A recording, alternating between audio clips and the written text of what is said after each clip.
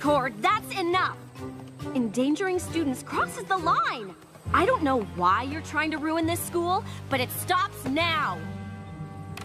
I wouldn't be so sure. This is your last warning. Hey, take it easy, Starlight. Discord's your friend, remember? Well, he's not acting like it. She's right, Discord. What's your problem? My problem? How is the fact that Twilight decided to put an incompetent, power-hungry unicorn in charge of her school my problem?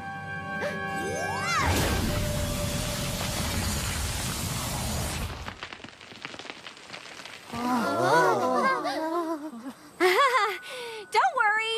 I just banished him from school grounds forever. He's fine. That probably made things worse. Why didn't you just talk to Discord? Because he's right about